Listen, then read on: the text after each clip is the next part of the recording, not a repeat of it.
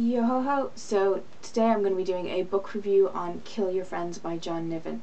I read this about a week and a half ago and I really enjoyed it. I just feel the need to talk about it. So it is set in London of 1997, which is basically the year that Britpop took over the world.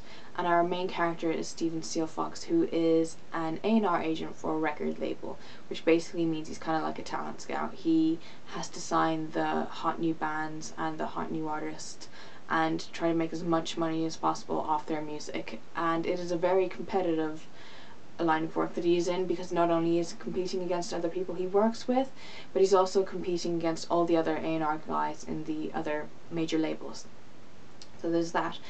What is interesting about this book is that it's basically like a year in the life of someone in the music industry.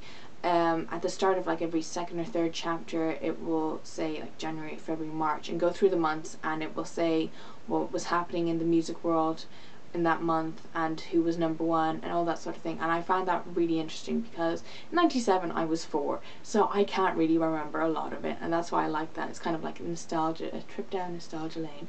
And so that, but Stephen as a character is probably one of the worst characters I've come across. He is sexist and racist and homophobic and just has all the traits of a horrible human being, but it's really entertaining to read. It's not dark or depressing or heavy like American Psycho was, which this book is compared to a lot.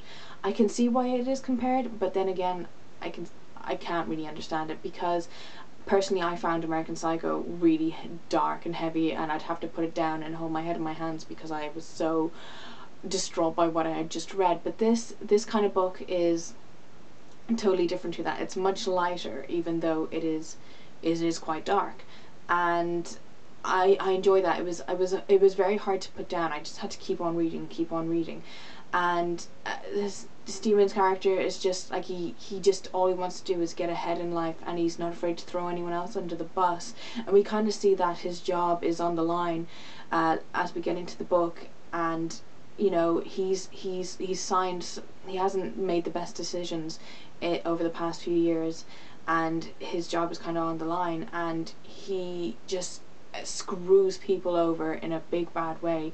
And it is amazing to read, because in real life I don't think you could get away with what he does in this book, you know.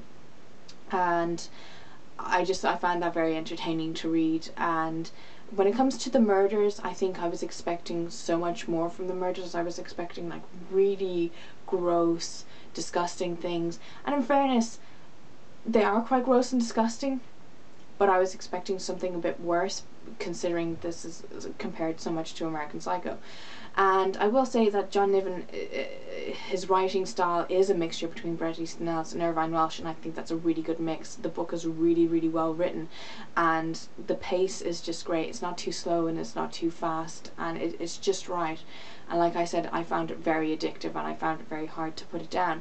And if you're easily offended, I would say stay well away from it. But if you have a darker sense of humor and you like things like this, go ahead and read it, because I can guarantee you will really enjoy it. I gave it like 4 out of 5 stars on Goodreads, purely because I was thinking that the murders would be much worse, and they, you know, they're bad, but you know, they're not American Psycho. So there's that. So I would just really recommend this to anyone. I know it's a hard one to recommend because it's called Kill Your Friends, and I've had a few of my friends come over looking through my shelves and they're like, oh, Kill Your Friends, that's comforting. And I have to kind of explain to them, I was like, no, it's not really like that, but whatever. So, you know, just give this book a go if you're interested. I really hope you enjoyed this video. Feel free to subscribe if you haven't already done so, and I'll talk to you soon.